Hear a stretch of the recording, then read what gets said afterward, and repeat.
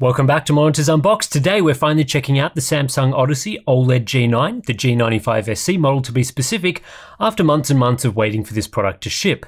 A quick backstory to this one: I purchased an OLED G9 back in November of 2023 after Samsung never responded to my emails inquiring about this product. I would have ordered it earlier, except Samsung wouldn't even ship this big boy to my address until they updated their delivery system in November, and even then it took several months due to high demand and low stock. Anyway, it's here now and ready for a full review. The OLED G9 is a wider version of Samsung's popular OLED G8 that debuted early last year. It features a 49-inch 5120 by 1440 resolution panel, the equivalent of two 27-inch 2560 by 1440 monitors stitched together into a big super ultrawide with a 32 by 9 aspect ratio. The panel uses second-generation QD-OLED technology, the same we saw in ASUS's similar PG49WCD last year, with the refresh rate that tops out at 240Hz. It supports adaptive sync technology, it has rated 0.03 millisecond response times, and display HDR True Black 400 certification. While the official MSRP for this product is $1,800 US, it has regularly been seen for around $1,300 for several months now, falling in price along with many other OLED gaming monitors towards the back end of 2023. A competitive price for sure compared to other displays like this, though still a high-end product for those after a flagship gaming monitor. As regular viewers of Monitors Unboxed may know, I am a fan of ultrawide gaming. I typically use a 21 by 9 aspect ratio display as my daily gaming monitor. These 49-inch displays are especially wide. The OLED G9 is 1.2 meters wide, so you'll need a decent sized desk to accommodate it, but it's not overly tall relative to most other monitors. We're looking at 40 centimeters of additional width versus traditional 21 by 9 ultrawides, so it feels more immersive to use while gaming and offers more screen real estate for side-by-side productivity applications. The downside being that while game support is pretty good these days for ultrawides, 32 by 9 is less supported than 21 by 9 and 16 by 9, so you may run into titles that don't support this type of format without mods or hacks, but the newer the game you're playing, the less likely this will be an issue in my experience. It is a curved monitor, though the curve is standard and not too aggressive at 1800R. I think this gives it a nice balance between bringing the edges in a bit for immersive gaming while not distorting the image too much for desktop app usage. A flat panel of this width I don't think would be very good. The wider the screen, the more justifiable the curve is, especially at normal desk viewing distances.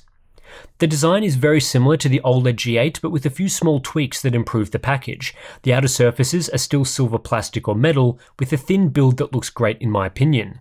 The stand has been widened a bit, especially at the base, to keep it stable with such a large panel, but the amount of desk width necessary to house the stand is surprisingly small. I also appreciate the base is flat, so you can put things on top of it if you want to.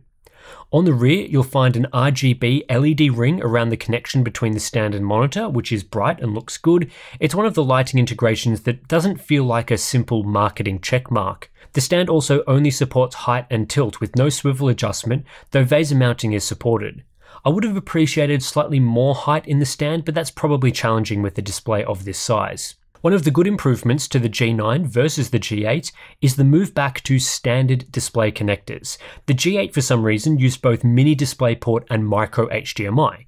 The G9 though has a full-sized DisplayPort 1.4 connector and a full-sized HDMI 2.1 connector, along with a micro HDMI port and 3 USB-C ports, none of which can be used for display connectivity. They are simply a USB-C hub with no power delivery capabilities or KVM switch. The drawback is that while the connectors are now a proper size, they've been inset into the monitor in a way that's a lot less accessible. As for port capabilities, the HDMI 2.1 ports are 40 gigabits per second, so they are compatible with the full bandwidth of the PS5. However, regardless of whether you use DP 1.4 or HDMI 2.1, DSC is required for either input to reach 240Hz at the maximum 5120 by 1440 resolution. Like the OLED G8, the G9 continues to use Samsung's Smart TV OSD, which can be controlled either through a directional toggle on the display or the included remote. This means the OLED G9 is internet connected and can run various apps like Netflix, YouTube, and Disney+, and supports other features enabled by the chip's processing capabilities. This is unusual to see, as the primary use case for a display like this is gaming, especially PC gaming, where the input device itself, like a PC or game console, can run these sorts of apps perfectly fine, and often with faster, easier input access than the included remote. However, the benefit to having app support is that in some circumstances you'll get better feature support for HDR and other formats through the built-in app compared to the desktop PC app. There are other benefits to a more advanced OSD, such as a more extensive range of settings with fewer restrictions, firmware updates over the internet, Bluetooth functionality, and it's relatively smooth to use. Certainly the level of software features is far ahead of its competitors, and if you specifically wanted things like, say, native app support. Unfortunately, there's no Dolby Vision support. The major downside to this OSD is that while it is somewhat smooth, it's difficult to navigate and there's a lot of useless garbage clogging up the interface. Getting to important display settings for calibration or adjusting the image takes a lot of button presses, even using the quick shortcut that opens the bottom setting bar. When you turn on the display for the first time, it doesn't automatically show you the content from the primary input, instead defaulting to the app page, and it's not immediately obvious how you get, for example, to your PC's desktop instead. It's nice to have all this advanced functionality and app support, but the interface could do with a complete redesign to make the focus the most commonly used monitor functions. Samsung's second generation of QD-OLED panels do provide some improvements to the issues we highlighted in our initial QD-OLED monitor reviews, chiefly around the subpixel structure. While this QD-OLED panel still uses a triangle RGB layout, the sizing of the subpixels has been adjusted, which slightly improves text clarity relative to first-gen QD-OLED. There is still some pink-green fringing at the top and bottom of text, but it's not quite as noticeable as with first-gen panels, enough to say it's been improved without being fully fixed. With those first-gen panels, I was one of the reviewers that found the text fringing issue more noticeable and more annoying with desktop app usage. There were certainly others that didn't think it was a big deal at all. With the second-gen QD-OLED design, I think it edges closer into the acceptable range. It's still not as good as a similar pixel density LCD that uses an RGB stripe subpixel layout, but typically it's reasonable enough for occasional desktop app usage and continues to be a non-issue for content consumption like gaming. On top of this, I believe the text clarity of second-gen QD-OLED is much better than similar WOLED panels, so of the two main OLED technologies, I would choose QD-OLED for anything text-heavy. Unfortunately though, the screen composition, layer structure and coding has only received minor improvements relative to first-gen QD-OLED. This second-gen panel is still glossy and still has issues reflecting ambient light when light sources are in front of the display. The reflection handling itself is reasonable, so you won't always notice those horrible mirror-like reflections in bright usage environments, but the layer structure to this panel still reflects far too much ambient light. If your environment isn't well optimized, this ambient light reflection makes the panel appear grey even when attempting to display pure black, which reduces the quality of the deep, rich blacks that OLED is known for. Now, the second-gen design does reflect a bit less ambient light relative to first-gen QD-OLED. TFT Central has a great article that goes through and benchmarks this, but the improvement is not enough to be considered a fix. I don't think it's even close in my opinion. So the same thoughts I have in regards to screen composition and coding apply to the OLED G9 as previous QD-OLEDs. In a standard indoor viewing environment with artificial light or plenty of sunlight, QD-OLED isn't ideal due to its issues with reflecting ambient light and raising blacks. This ambient reflectivity is exacerbated when there's more light in front of the panel, but isn't as problematic when lighting is only behind the display, and it's a non-issue in dimly lit or dark rooms. In contrast, glossy LGW OLED panels typically appear blacker when faced with a bright usage environment, as its panel structure rejects more ambient light. It's really hard to say whether this will be an issue for you, as it can be a case-by-case basis. Personally, I do find it annoying and one of the larger issues with QD-OLED panels, but if you primarily game at night, it's not anywhere near as much of a concern. At the very least, it's something to be aware of. What's also important to be aware of is that OLEDs generally aren't great monitors for desktop usage, productivity apps, or web browsing because they are susceptible to permanent burn-in. Anything with static content like toolbars or icons on screen for a long period of time, like you get with most desktop applications, is at risk of burning in. Conversely, dynamic content like gaming or watching videos is at practically no risk of burn-in, so don't worry about this if you're primarily using an OLED for gaming. Even the occasional bit of desktop app usage is fine. It's more 8 hours a day of productivity work that may lead to burn-in. As for burn-in warranty, unfortunately Samsung do not provide specific burn-in coverage as part of their warranty listed on their website. Some QD-OLED models in the past, like the Alienware AW3423DW, have featured burn-in warranties, but Samsung are not offering that with the OLED G9, which is the same policy as with their OLED G8. This further hurts desktop usability as you don't get any peace of mind that burn-in will be covered if it does occur. In terms of response time performance, it's no surprise to see this QD-OLED panel offering lightning fast speeds, similar to other QD-OLEDs we've tested. At its maximum 240Hz refresh rate, we're seeing a 0.3 millisecond average response, which is extremely fast, and that leads to very clear motion for this sort of refresh rate. With no noticeable inverse ghosting, the Samsung model is on par with the other variants for speed and far superior to any LCD at the same refresh rate. It exceeds alternatives like the Asus PG49WCD due to having a higher 240Hz refresh rate versus 144Hz, a noticeable increase for gaming when you have the performance to drive games at that frame rate. The best part of how OLEDs function is that performance is basically identical at all refresh rates. This means whether we're testing at 240, 120 or 60Hz, we're still seeing about a 0.3 millisecond response time average. LCDs typically get slower as the refresh rate decreases, but that isn't the case here.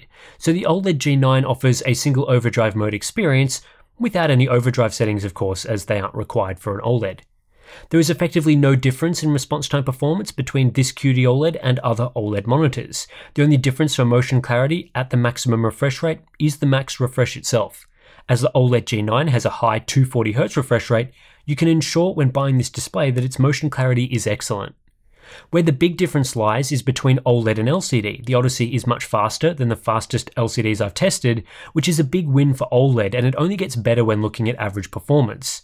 While LCDs do get a bit slower at lower refresh rates, OLEDs don't, so the gap between OLED and LCD grows. It's also good to confirm excellent cumulative deviation results, though no different from most other OLEDs.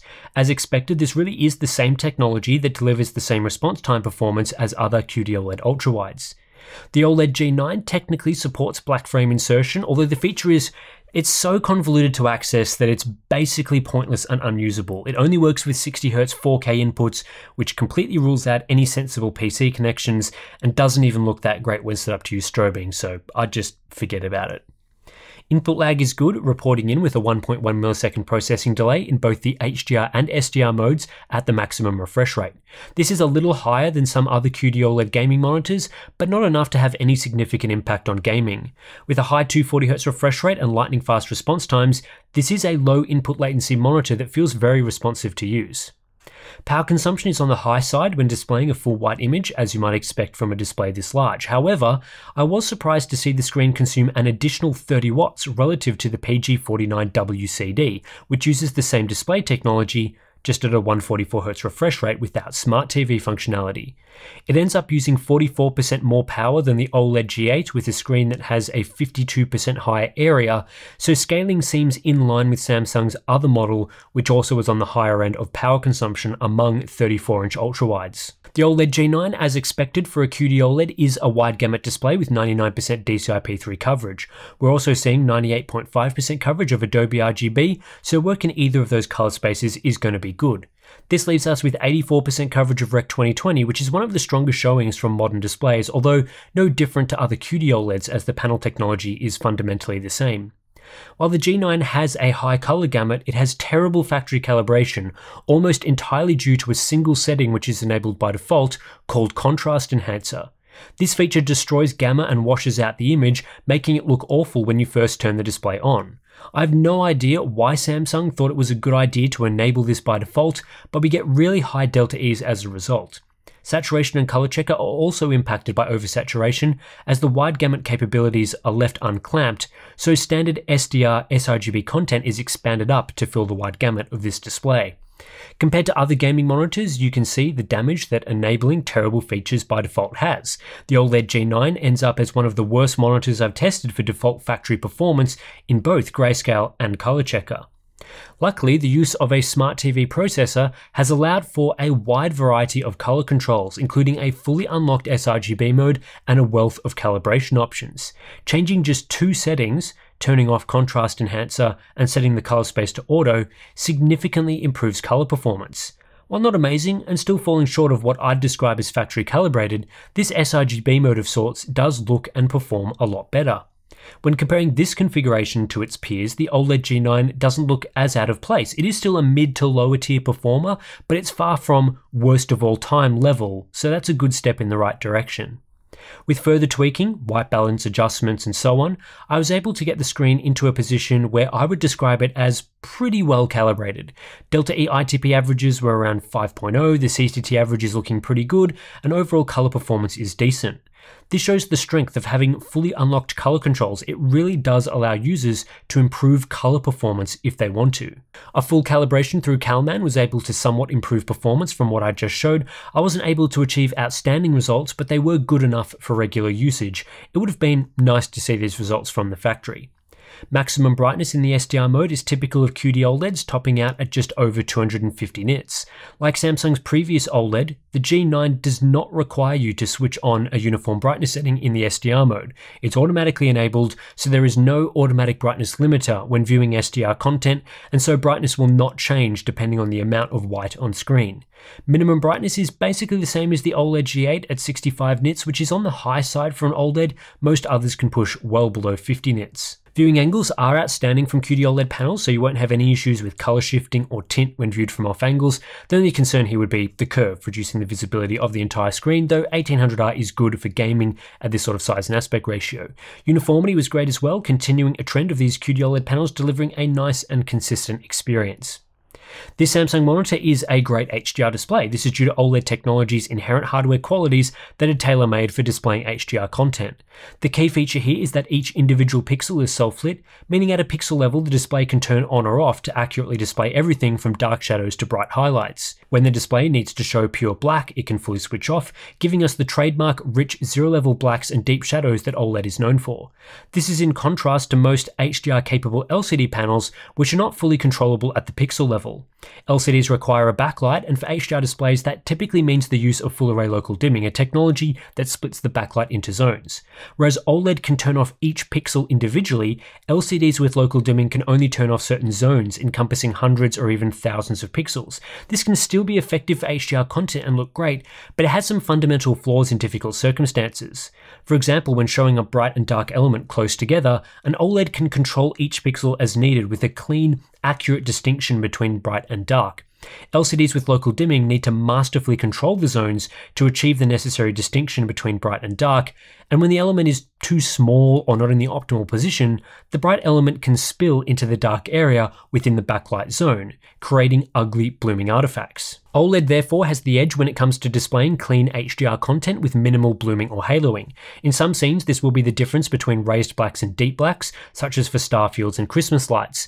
At other times, OLED can have a brightness advantage for small bright objects within a dark scene. Subtitles will look cleaner on an OLED with reduced blooming, and generally OLEDs produce richer shadows thanks to its inherently higher contrast ratio. Aside from brightness and shadow detail, OLEDs also have other advantages for HDR. As there are no backlight zones, OLEDs are faster to transition between bright and dark with no visible zone transitions. OLEDs are much less likely to suffer from backlight flickering, although light PWM behavior, especially when using a variable refresh rate, is common, and OLEDs like this do not increase input latency in its HDR mode as they don't need to run a backlight zone algorithm.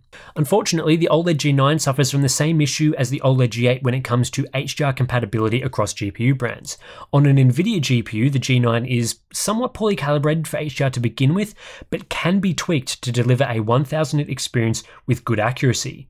On an AMD GPU, the G9 is much more accurate to begin with in its HDR mode, but no combination of settings will ever deliver 1000 nits of peak brightness. The most I achieved on an AMD GPU was around 450 nits. This appears to be due to the OLED G9 using a different HDR pipeline depending on whether you have an AMD GPU hooked up or any other type of input.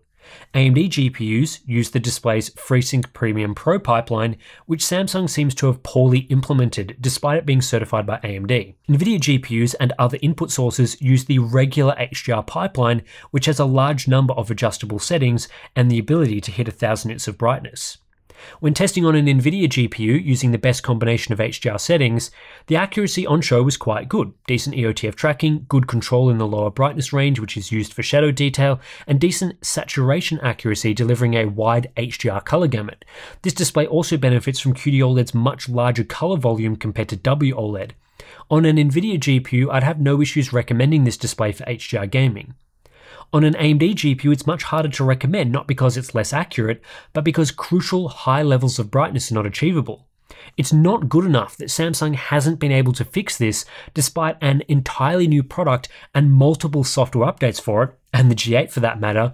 Given I first brought this up in March last year, monitors must perform the same on all GPUs and input devices, not switch to some worse processing method for specific products. If this means removing support for the FreeSync Premium Pro HDR pipeline, so be it.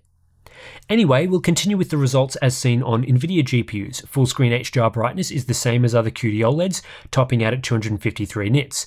This is much lower than LCDs, so brightness in high APL scenes is lower, though typically HDR content doesn't use full screen white very often. 10% brightness, also identical to other QD-OLEDs, delivering around 450 nits.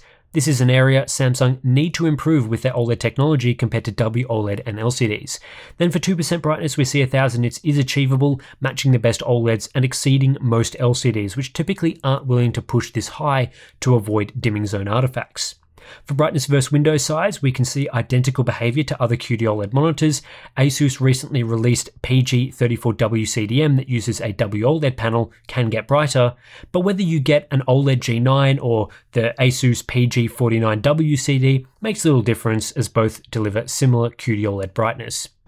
For real-world brightness in Scene 1, the G95SC is a little lackluster, as this is a higher APL scene, which QD-OLEDs can struggle with.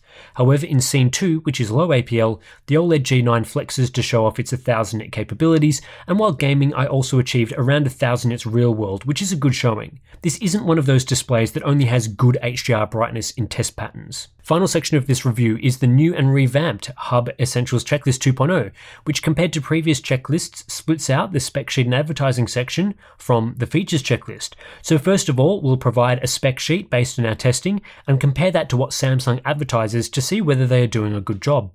Aside from the usual response time nonsense, the OLED G9 is well advertised, though I do think the spec sheet saying factory tuning yes is a bit misleading given what we saw earlier in the color performance section.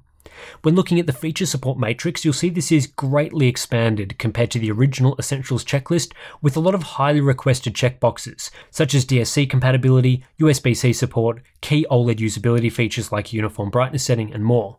This is a much more comprehensive look at what makes a monitor good and how the particular product we've just been looking at stacks up. Many key features are supported by the OLED G9, especially for contrast and motion performance. There are a few borderline results, such as input latency, which is approximately 1 millisecond, and Rec 2020 color volume, which fell just short of 80%. It was also pleasing to see key inclusions such as graceful SDR-HDR switching with no need to constantly change settings, passive cooling, a fully unlocked sRGB mode, and user upgradable firmware. There are also some key areas to improve though, like the lack of burn-in warranty, inability to access 1000 nits of brightness on AMD GPUs, and poor factory tuning. We could have seen a lot more green ticks here with more attention to detail, which would have widened the appeal of this monitor to buyers after something very specific for their needs. Overall, the Samsung Odyssey OLED G95 SC is an interesting, relatively niche, high-end gaming monitor that I have mixed feelings about. There's some genuinely great stuff here, largely due to the use of a high-quality QD-OLED panel that brings all the usual benefits we've seen from this technology. But there's also some frustrating aspects to how Samsung have configured this display and how it performs in some key areas. The best aspect to the OLED G9 is its immersive ultra-wide size and aspect ratio for gaming, combined with its super fast response times and high 240Hz refresh rate. This panel is really well suited to high-end gaming and has plenty of headroom for years of GPU upgrades. This alone makes it probably a stronger choice than some of its competitors, like the Asus PG49W CD, which top out at just 144Hz. If you're going to spend over $1,000 US on a monitor, you may as well get the one that goes all the way to 240Hz. This is true for people thinking of using it for both competitive gaming and single-player gaming.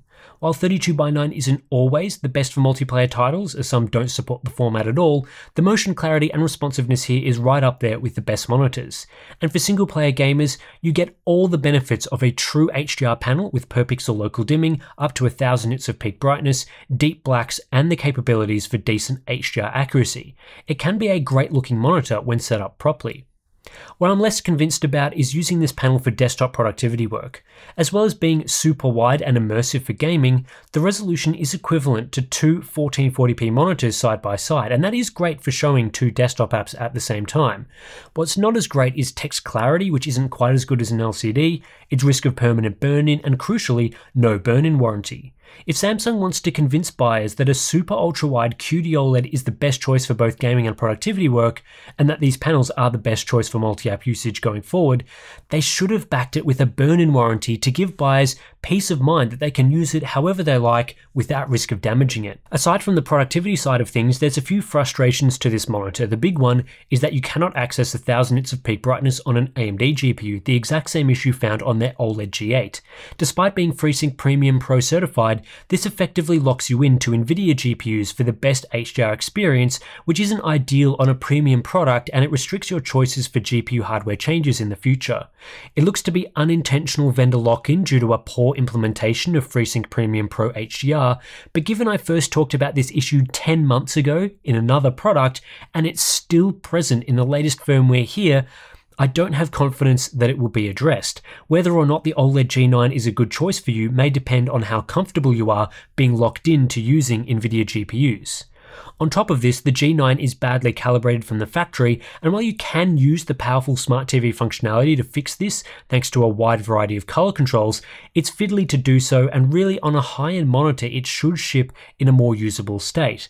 And speaking of the Smart TV OSD, it's great that it's so feature-rich and has things like app support, but it has led to a lot of bloat that makes it less intuitive to use versus a regular non-smart monitor, and key settings are buried deep in menus. Despite these issues, I think $1,300 US is a okay to decent-ish price for what Samsung are offering, though you are faced with a $300 to $500 US premium compared to 34-inch ultrawides. You need to be really set on a 49-inch panel size and comfortable with the drawbacks to justify the more premium price tag. At its MSRP of $1,800, there's no way I'd purchase the G9 though. It really needs to be no more than $1,300, which is probably why it's fallen to that price several months ago. So I'm not giving this monitor a strong recommendation, but I'm also not recommending it, if that makes sense. It has a niche. There aren't a lot of 49-inch QD-OLED options, and both of the ones I have looked at have some flaws. This is one of those categories where it really pays to do your research and pick the one that is best suited to your needs and use case. Anyway, that's it for this review of the Samsung Odyssey OLED G9. Thank you to all our Patreon and Floatplane supporters who support the channel directly and allow us to produce independent reviews like this one. We did use the money that we get from Patreon and Floatplane to purchase this very monitor for this review. So if you're wondering about where does your money go when you sign up and support Monitors Unboxed and Hardware Unboxed, it goes into buying hardware like these things that we use for some of these reviews. So if you want to get some cool benefits and perks in addition to supporting the channel, we've got our Discord community, IC profiles, we've got monthly live streams and things like that. Then there are plenty of perks to enjoy if you sign up, but that's it for this one. Thanks for watching, and I'll catch you in the next one.